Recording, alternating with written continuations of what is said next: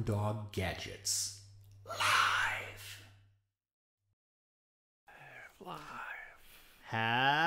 Was it Wednesday? It's Wednesday still. Happy Wednesday. As always, I'm Josh from BrownDogGadgets.com, here to show you yet another fun project. And I'm here, as always, with Pete. Hello.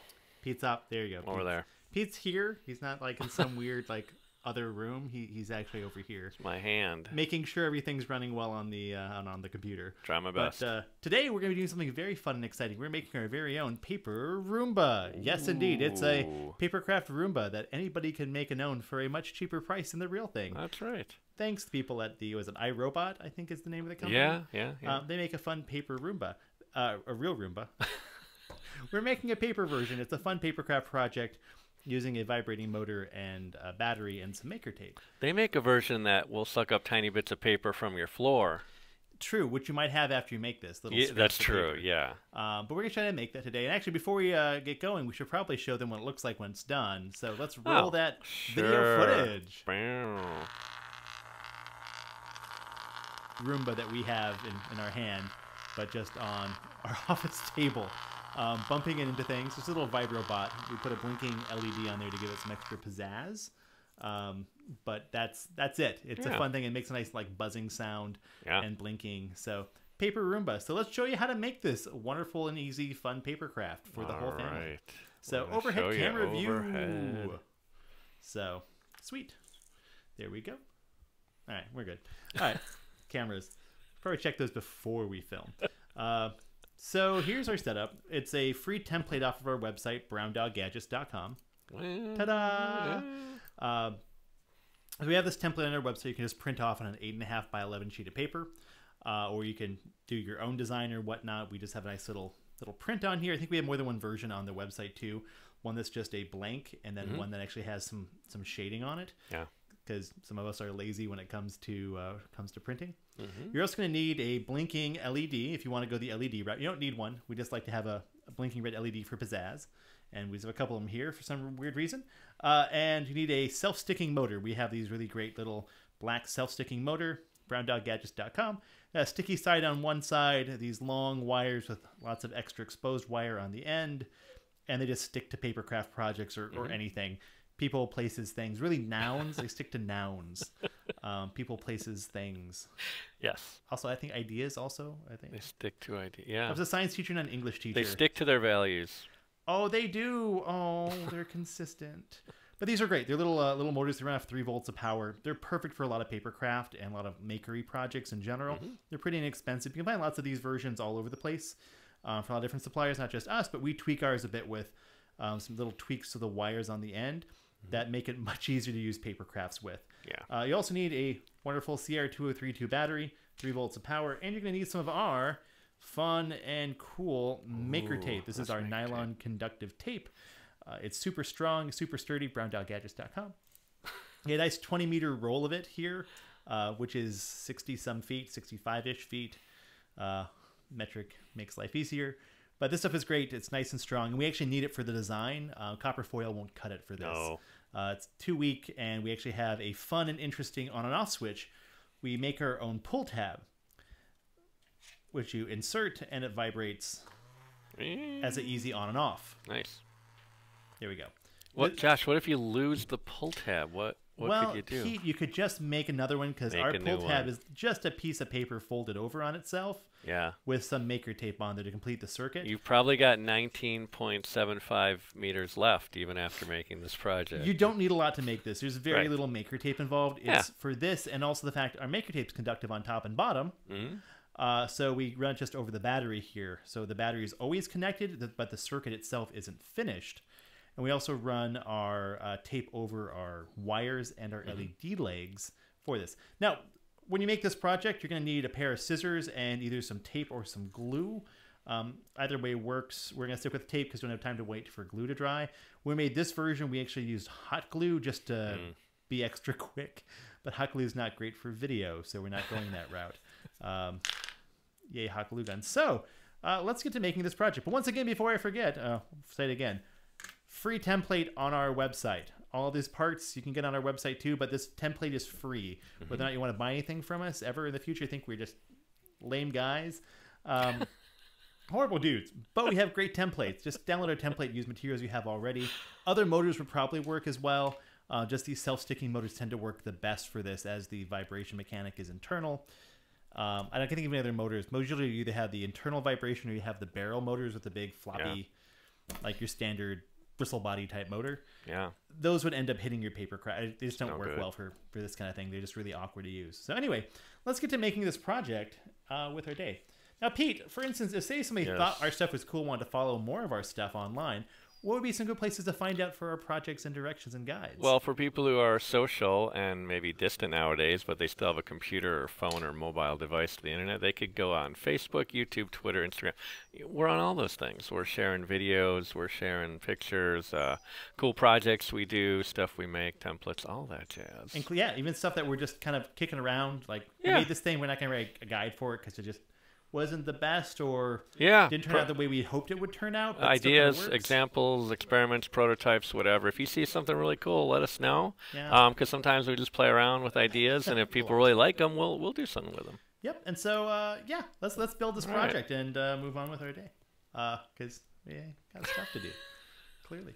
So anyway, you got your template. Got your scissors. And you want to print off on a little bit heavier paper. I mean, you don't have to go like heavy cardstock. I think we use like 50 or 60 weight cardstock, which is like hundreds the thickest you can typically get. Because standard printer paper is what, 20 pound? Yeah, just something a bit thicker than usual. And Josh, fun trick. I've used this. If you only have standard printer paper, you can always print it out and like glue it to another sheet. Kind of double it up a little, if you don't have cardstock or something there. It'll work. Pete, that's a good suggestion. Work in a pinch, yeah. It will. So you're going to take the scissors and you want to start cutting your paper like so until you go cutting it off screen, cut.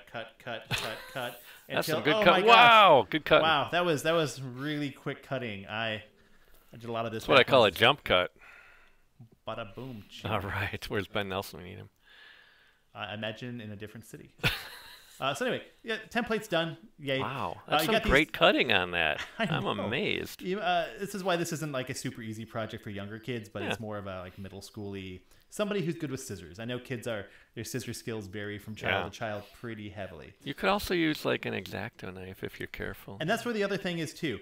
When it comes to we got a dog in a different room, and he's being a little quiet dog, little unhappy with us closing the door on him today. We have a little slit here for our tab. The tab, yeah. Yeah, and you might want to have an X-Acto knife or something to cut that open, which I don't have one with me because I wasn't thinking ahead, but we'll get through this. You can use a razor blade or a kitchen knife, anything that'll kind of cut through paper and just kind of wedge it apart. Poke through it, yeah. You just need to have a slit there that's about a little bit bigger than the width of the maker tape you're using. So first and foremost, you got to fold down these little tabs. We've got a bunch of them on here. We went kind of tab heavy on this project. This will help keep the shape of everything. Yeah, for a round shape, you need a lot of tabs really to do it right. Indeed. And then you've got your fold here on the end. I like to use a straight edge on this. And then you would just come around and put some tape on the inside or some glue. And we have a little overlap here too. Josh, you ever drink one of those tab soda? You ever have one of those? A tab? It's been a while. Put it on my tab, they used to say. Tab, buddy, I don't even know you. Exactly. You got another wonderful Brown Dog Gadgets live stream where we're making 1970s and 80s movie references for some weird reason. There you go. Back to the Future reference. Exactly. We love you, Christopher Lloyd. Anyway, then you just tape it and glue it together. It's a pretty standard way of making a three-dimensional craft, paper craft, and you can trim if you need to. We just have a nice little overlap there. Anyway, I'm going to not glue that together too well because it's fairly obvious how that works. So let's get over on the back side and actually do the electronics on here because it's much more interesting as what we do. Yay. So we've got our LED, we've got our motor here. And I suggest when doing this project, do your LED and motor first. Yeah. Put them on and because you're just taping things over the top of them.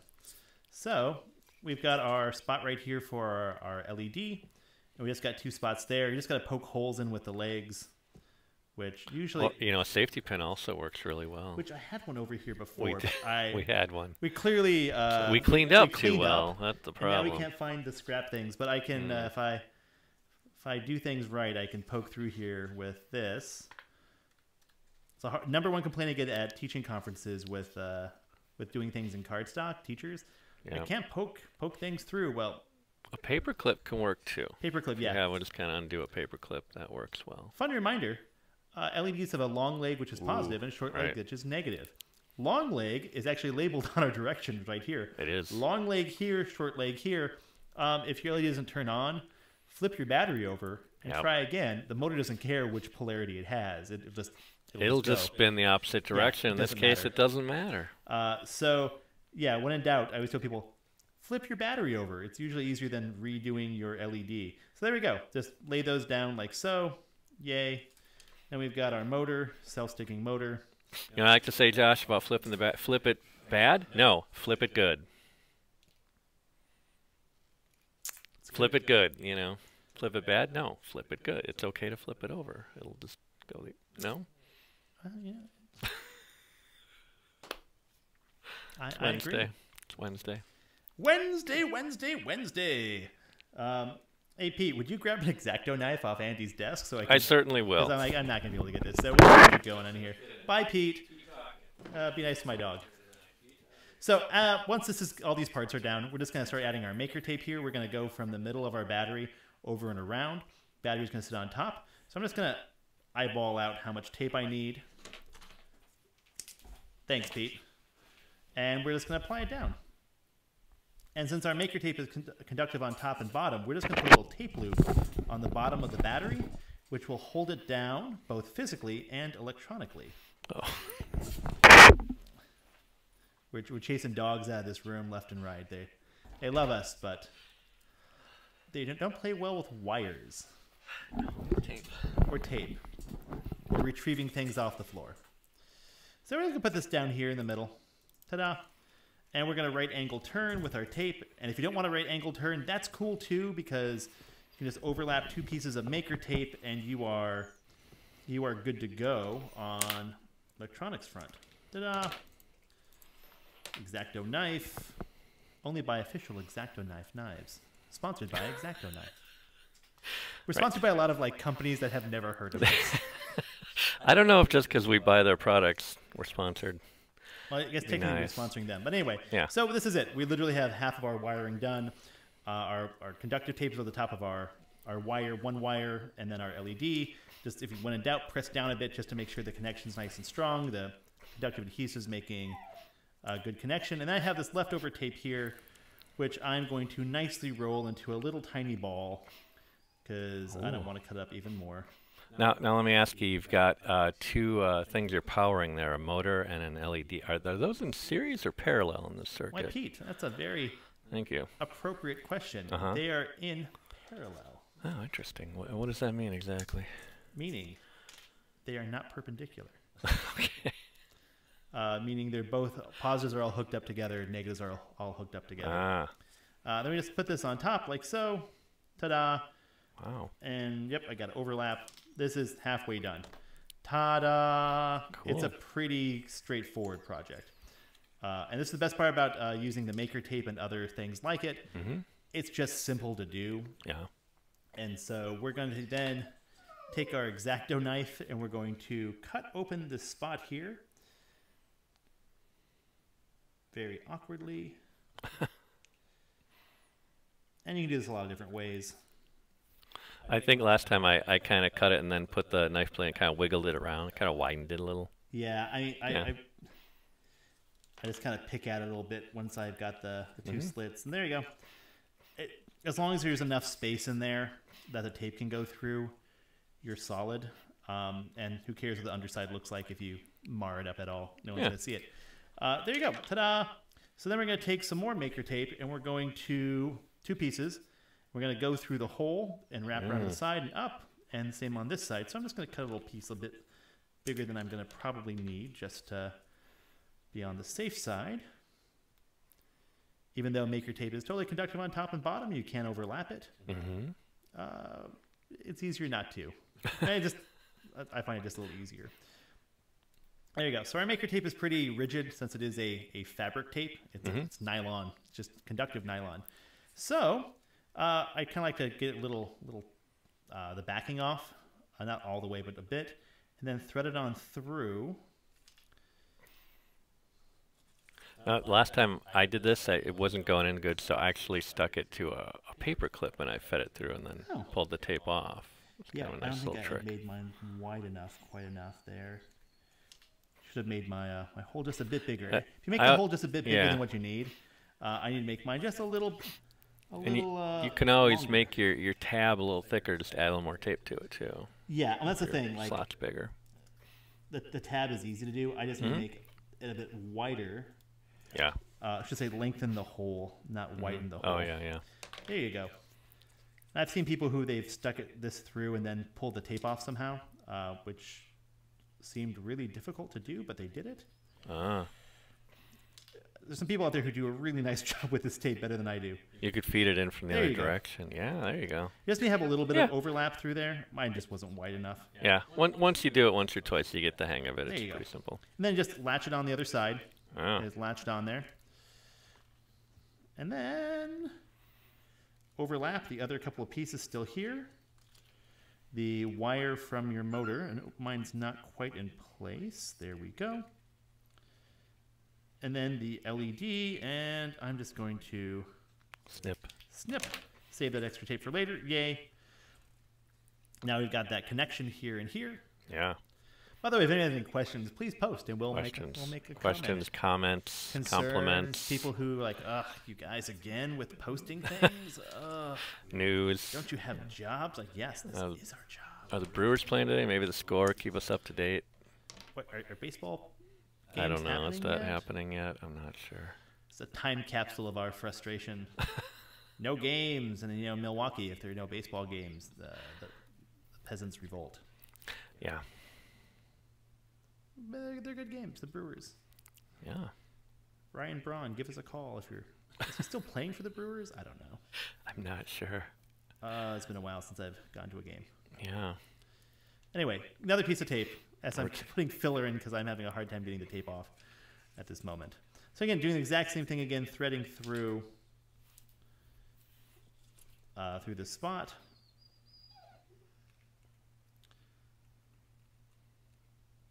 Just need to get a little bit through so we can latch on the other side. I'm going to guess we're gonna see a right angle tape thing coming up Pete, soon, you're right? correct.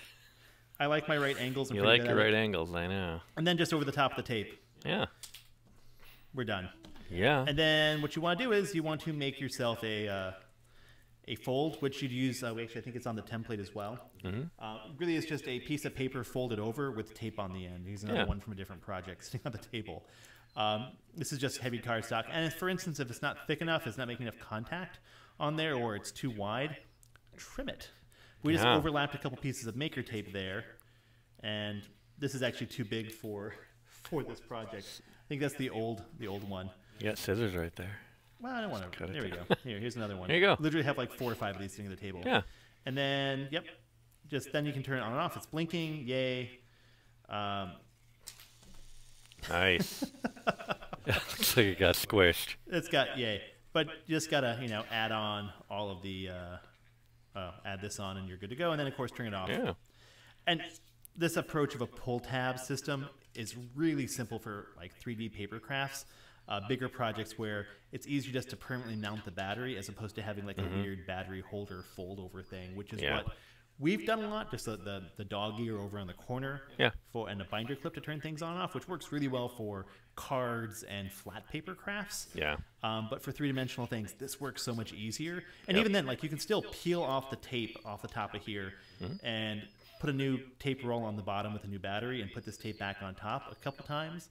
And it'll be fine, or heck, just add another piece of tape right here. You can easily replace this battery, but this is a great way to turn it on and off like really quick and easy without having to go through all the weirdness of peeling this back. Right. But it's much more elegant way, which is something we can do because the maker tape is durable, it's strong, and can handle that on and off pressure fit. Yeah. That copper foil would not be able to do that. No. Oh my gosh, I'd be here for days working with copper foil. Well, that's it. That's the project. This is actually one of like several of this shaped things that Andy, our curriculum writer, put together while bored, I think around Christmas time last year.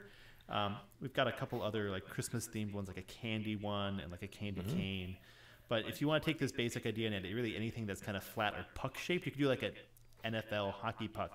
NFL, we're sorry. We're not going to do it. We're not going to do that. We're just saying if you want to, other people, they're more. You could just be a football thing, not a. Doesn't have to be a. Right. Oh shoot, NHL, hockey league. Oh. My gosh, hockey. Like. Hockey. You could do a hockey thing. It's hockey puck. puck shaped, not football. Yeah, no. It's Wednesday. Wednesday. Hey, all right. We're gonna be doing this every day of the week. It's Thursday. Start messing with people. It's Thursday. Like, wait, I thought it was Tuesday. Depends what day they watch it, I guess, too. Oh, true. That might There's confuse them. sometimes a major time delay. Where we are, it's Wednesday. If you're in Japan, it'd be what, Thursday. Maybe. Guess we'd be. Depends what day they watch it. It's true. All right. But anyway, this shape can be applied to lots of different things. You could do a box version of this. This basic design, really make a football, make a box. With this, basic design is pretty straightforward, and there's lots of ways of doing the three-dimensional shape with tabs. But this, the simple approach with a blinking LED and a vibrating motor looks nice. It's fun. Like 10 minutes, maybe 15 minutes of work. I'd say add some coloring into it if you're doing this with children. Yeah. But it's a pretty straightforward craft project. That's why I have the templates on our website. So, as always, browndoggadgets.com to do. If you want any more of that information, we're live streaming tomorrow with Helen. She's coming in from Berlin to chat with us. Berlin, so she can make sure she knows what time. The time zones are confusing. It's 9:45 her time in the evening. It's 2:45 our time. Okay. But she's staying up late or whatever. It's Berlin. They're probably doing fun things there at all times, even now. But she's going to come and talk with some craft. She's written several books on maker stuff. Yeah. Done a lot of writing and curriculum, and she's going to be speaking in English, not German, if anybody's wondering. Yes, she's Welsh. I found out today. Welsh. Oh, I didn't know that. I know she's been playing the banjo for 18 months. Well, when you're in Berlin, you got to learn how to play banjo. Yes. I mean, that's just a rule, right? I don't know if it is. So Steve Martin plays banjo so well. He spent a year in Berlin. He's like, got to learn the banjo. Didn't know that. Yeah. All right. Well, you know what? People can find us all over the place. Please like us. Please follow us. Yeah, we post fun helps. stuff. You can just ignore us most of the time, but we do post fun projects and updates to cool things we're working on, new projects and ideas and crazy things. So we're here for you. We're here to provide you with. Yes, we're still here. Thank you. Thanks a bunch, everybody, for watching. Take care, and all right, rolling those credits. Thanks for watching. Please visit browndoggadgets.com for parts, projects, and curriculum. Follow us on social media at browndoggadgets. Check out our live streams at Facebook, YouTube, and Twitch. We'll see you next time.